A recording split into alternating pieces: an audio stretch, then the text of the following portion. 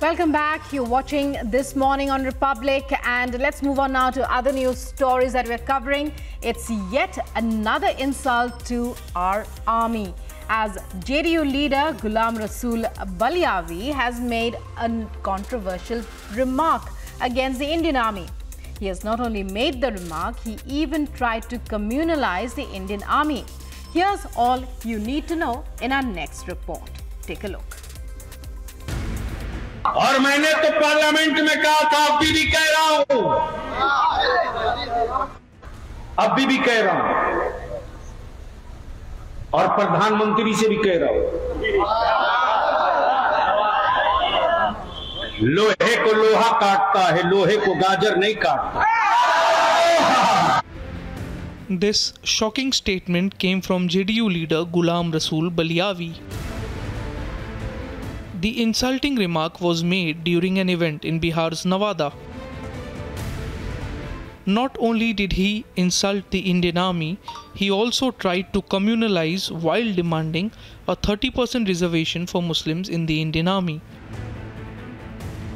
Listen in to what exactly he said. और मैंने तो पार्लियामेंट में कहा था, अभी भी कह रहा हूं,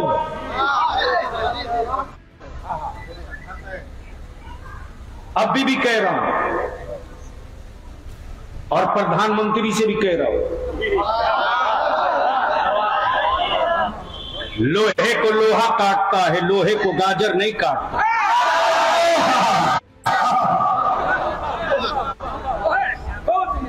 अगर पाकिस्तान के आतंकियों से निपटने में आपको डर लग रहा है ना, क्या बात है, तो सिर्फ 30% फौज में मुसलमान के बच्चों को जगह है.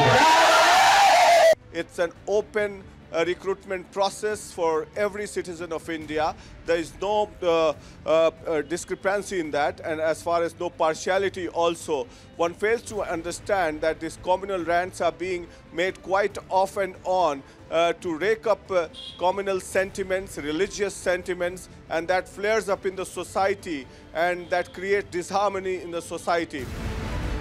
Reacting to the bizarre statement, the veterans hit out. And the question here arises, will JDU act on the motor mouth leader? Bureau Report, Republic TV.